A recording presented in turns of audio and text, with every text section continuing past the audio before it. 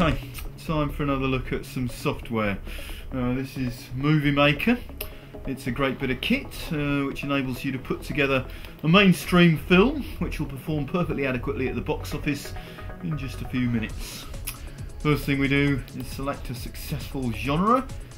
Let's go for action comedy, and we'll put some horror in there as well. Okay.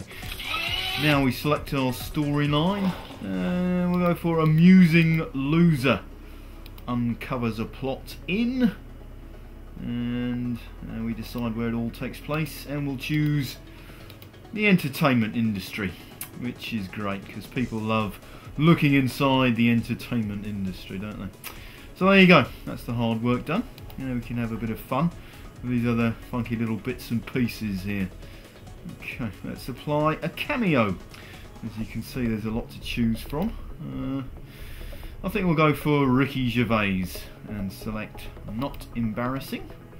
Over here's the twister, which allows you to add a mind-blowing twist to your film. And I think we'll go for it was him all along. That's probably all we need. I suppose you could add a woman if you wanted to. Let's go for Drew Barrymore. She's sexy and funny and a little bit cheaper than Cameron. Okay, now we just press right. That takes a couple of seconds. And there you go. A finished screenplay for our film, which is called Shooting Jeff. And of course it's already been green lit as soon as you authorise the software.